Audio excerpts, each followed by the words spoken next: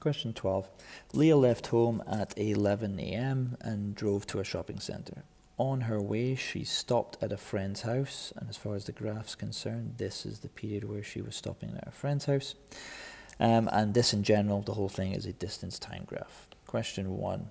For how many minutes did Leah stay at her friend's house? Well, she arrived at her friend's house at 11:30 here, and she left her friend's house at 1 p.m. So in that time period, you can either write, well, actually, I was about to say 1.5 hours. Not that that's wrong, but because of the fact that the question stipulates it in minutes, we would actually need to write it as 90 minutes.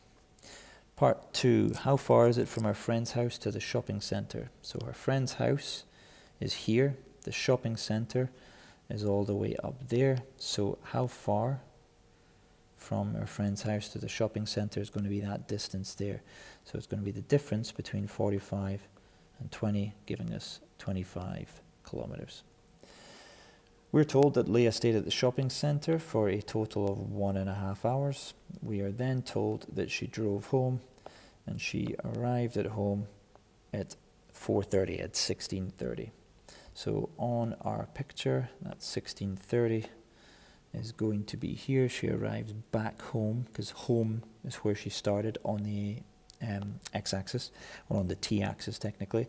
So we have this point here that we're going to end up drawing a line to later.